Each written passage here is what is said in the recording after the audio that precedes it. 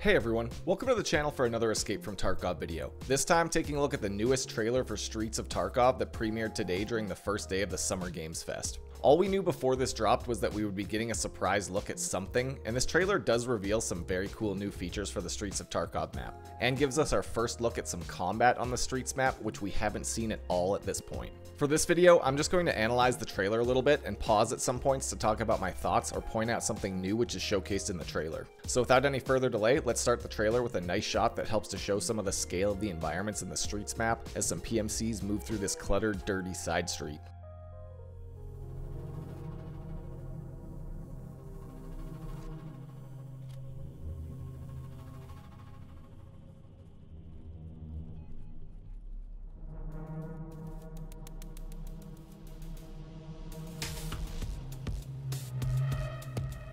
So right off the bat, this first part really shows some of the scale on the map, I think.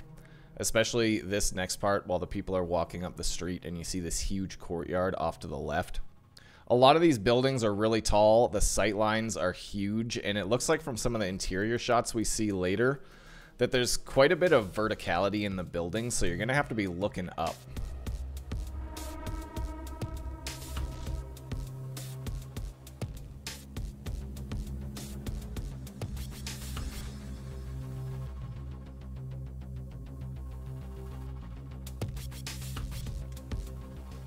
So right here, it starts transitioning into some of the indoor environments, and we get to see that there's, even in this one block that they're playing on, there's a lot of different areas.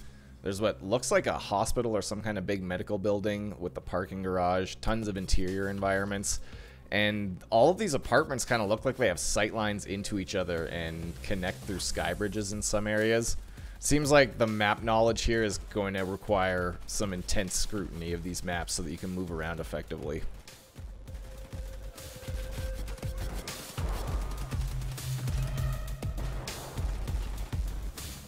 So starting at this point, we finally get a look at some combat on the Streets map, which I thought has been missing from a lot of the other trailers, and I'm really glad that we finally got to see some. It's a pretty easy little detail to miss, but in this next section, we actually see some pretty cool environmental destruction effects. You got books flying off shelves and some boxes and things breaking in the background.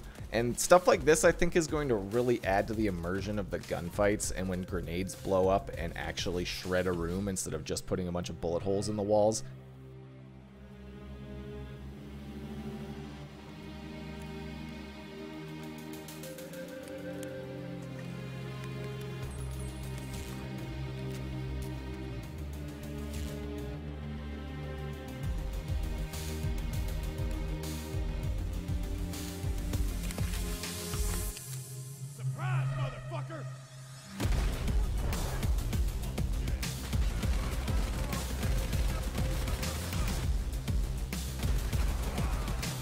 So this scene right here, I really think is one of the biggest reveals in the entire trailer.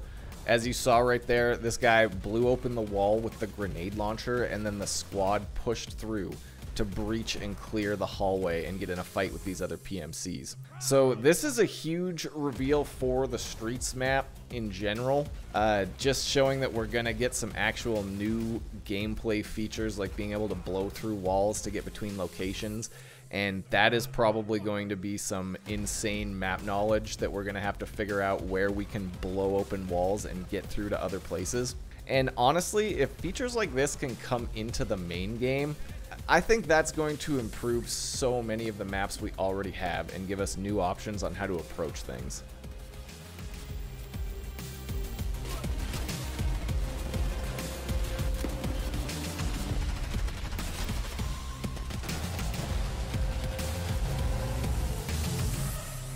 Now this final clip of the trailer is a really amazing tease, and other than the wall being destroyed, I think is really the biggest reveal of future mechanics that we've seen from Streets so far, where this, I'm guessing, Scav Boss squad rolls up on an APC and dismounts right in front of this PMC. So I'm guessing that those are hostile enemies and that this is going to be a boss fight, which means I sure hope we get some kind of anti-tank weapons, or that turret on the APC has very limited ammo, because otherwise this is going to be one crazy boss to take down.